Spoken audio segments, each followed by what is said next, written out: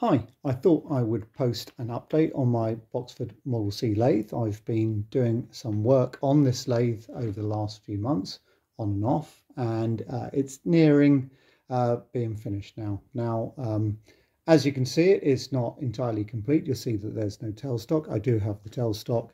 I just need a couple more adjustment screws and then that will go on there.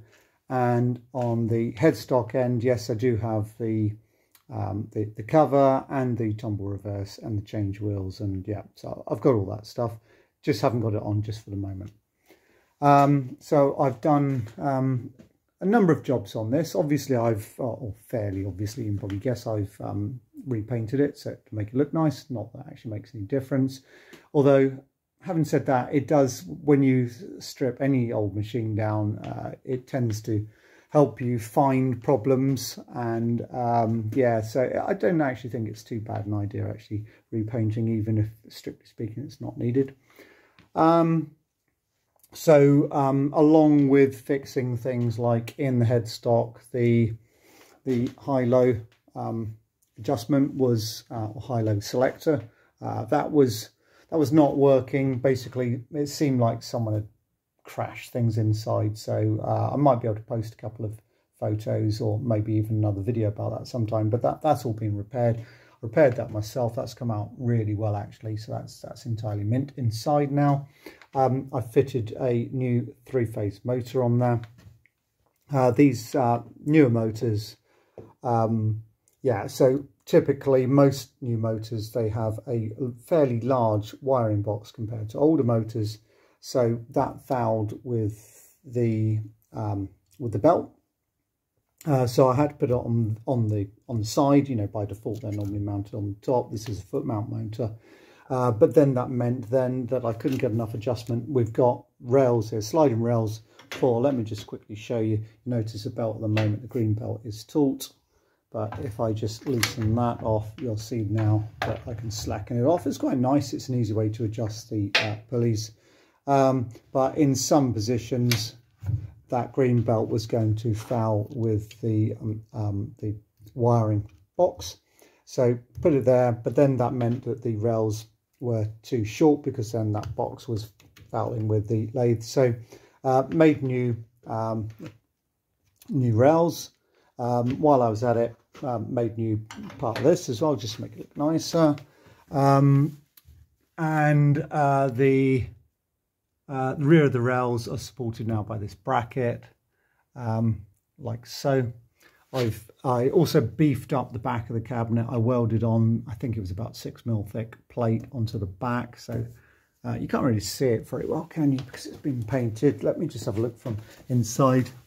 You'll see that I don't believe in painting the inside of cabinets. Can't see the point myself, but hopefully you'll see like a burn mark in the paint. That's basically the extent of where I have welded on the new plate on the back, just to beef things up. I'm not sure whether it's entirely necessary, but I just wanted to make sure that that whole camshaft arrangement was nice and stiff, not subject to bounce. Seems to work well. I will probably make up a guard or something to go there at some point. I also want a guard coming across here, so I haven't done that yet. I'm not really using this in anger at all at the moment. I do have another lathe.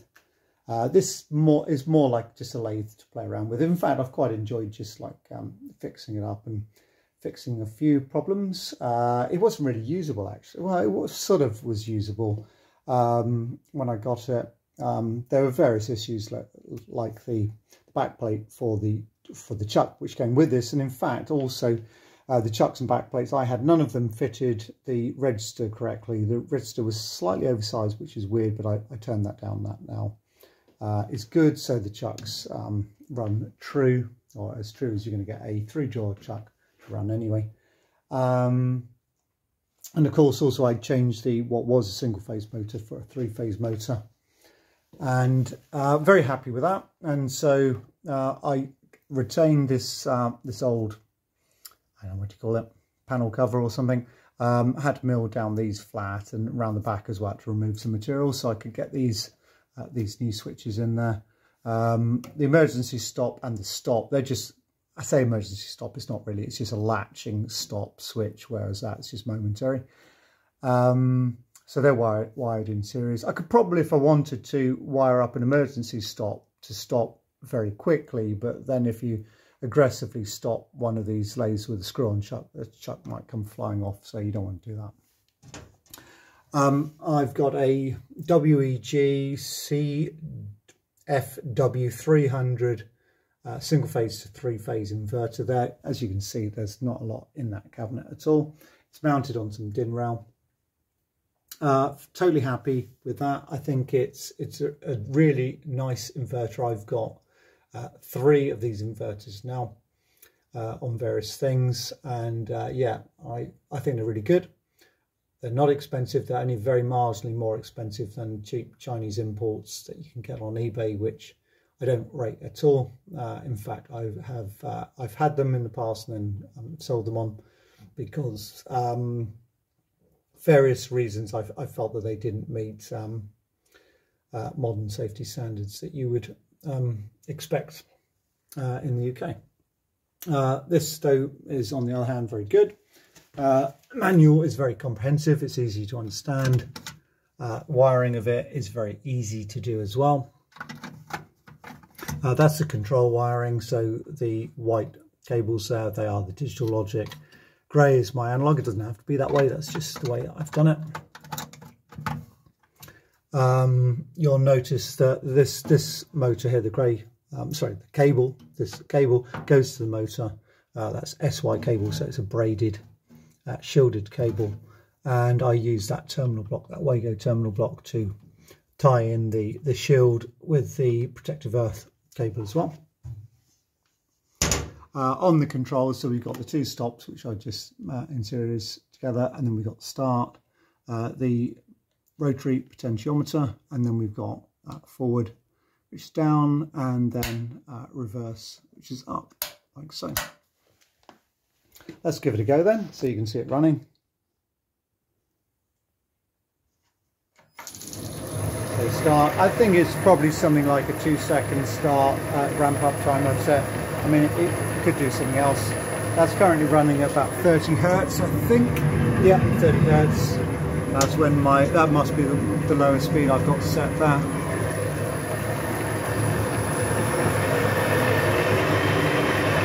Speeding it up, let's have a look. 60 Hertz, just over 60 Hertz. I think I've set the VFD to run up to about 75 Hertz or something like that maximum. It's a 3/4 horsepower motor. If I hit reverse, the chuck isn't going to spin off. I'm just going to ramp down slowly and then reverse. And then forward. Like so. Slow it down if I want. And you can stop like that. Twist and then it pops back out. Start. And stop, like so. Okay. Oh yeah, another thing which I just thought to mention. At the moment, I don't have any, and I probably will never actually use pumped coolant in this, but so that's just all empty at the moment in the middle. Right-hand side is also empty. I will make myself some handles at some point.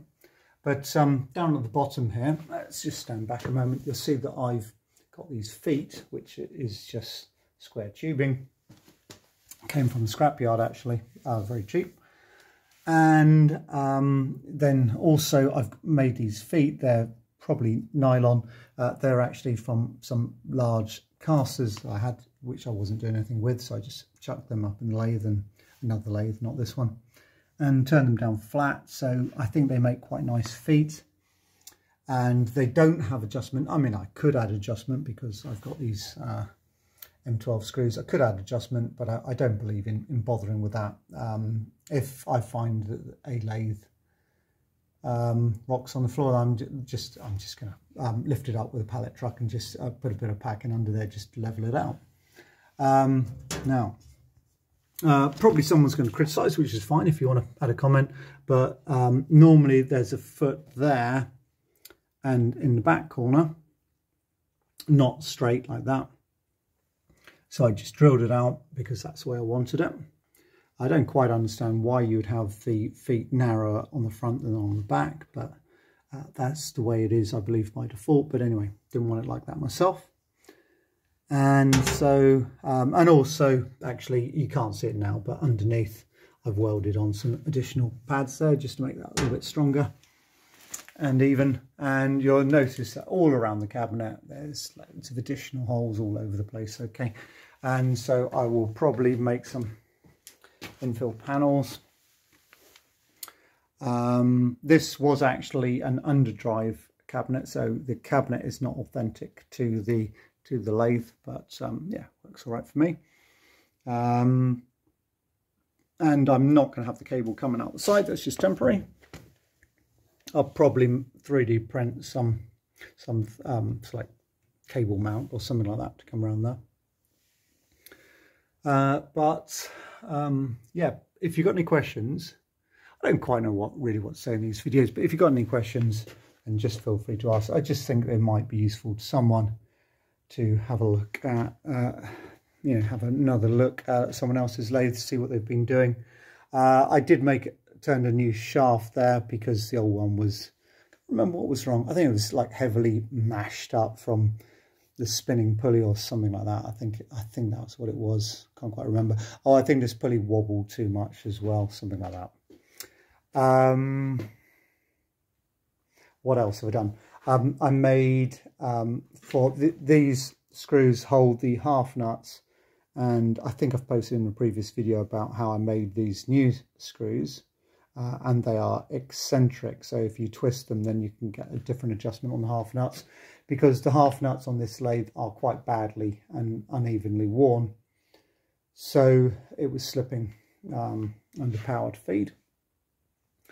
And actually that just brings me on to just mention that I am considering, I mean, I've got too many other jobs to do at the moment, but I'm considering actually changing this whole lathe to an electronic lead screw lathe. So I quite fancy just playing around with that really. And I've got another lathe that I can use normally, and I thought that maybe I would, you know, there's not really much reason, to be honest, to have this second lathe, but apart from just like playing around, but I thought that if I could convert this so it had an electronic lead screw, and then so I could do with ease, hopefully with ease, screw cutting on it, then I thought it might justify having the second lathe. That's either going to mean that I'm going to have some sort of ball screw arrangement, or I'm going to well, I don't know what actually, to be honest. So yeah, when I get around to thinking about that, then I might post some more about it. Like all old, I mean, it looks in nice condition, doesn't it? I think it's like 1949 or something like that. But like all old lathes, there's you know, there's backlash. Let's just see. Yeah, there's backlash. It's not terrible. I mean, you can always work around that. I never use the dials on these old lathes. I always use some other means. I tend to use dial indicators and just work off the dial indicator if I'm doing anything precise. Yeah, it looks nice, doesn't it? Well, I think it does anyway. And it obviously doesn't meet modern safety standards in the sense that there's no chuck guard or guarding here.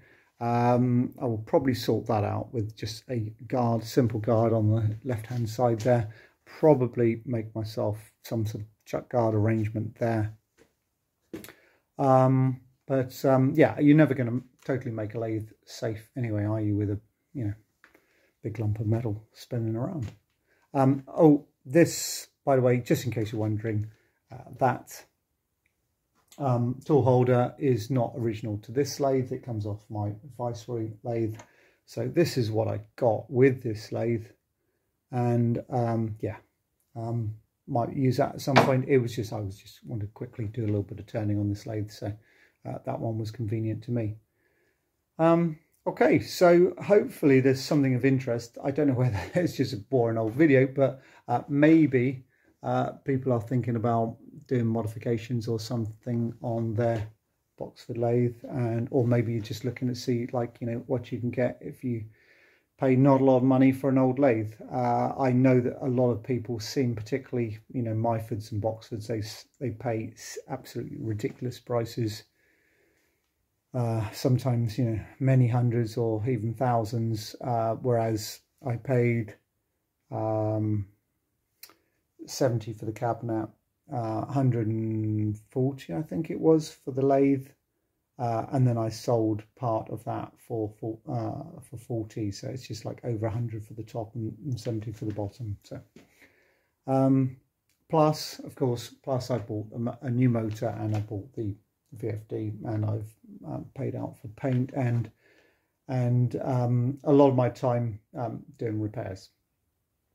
Anyway, yeah, please do add a comment. Just tell me that you watched the video, and make a suggestion by all means. Tell me what I've done wrong or what I should do next. Thanks very much for watching then. Goodbye.